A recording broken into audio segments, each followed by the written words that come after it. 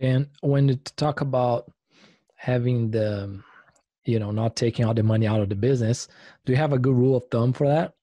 Well, I mean, a lot of companies, how they have them structured is 25% of taxable net income, which, that's a common one that's out there. And so, I mean, if you've had like rolling forward losses, if you have 1 year where you're making money, you're still not taxable. So, that money rolls forward. Kind of what I do is I look at, I look at the USDA rolling average on formula prices, and I put my own, what I think my cost of production is in there, and then I just go and say, okay, well, if I was on the biggest losing run for the last 5 years, this is how much I would need to have in the bank. And oh, by the way, if I got PED or PERS in the middle of it, then what does that number look like?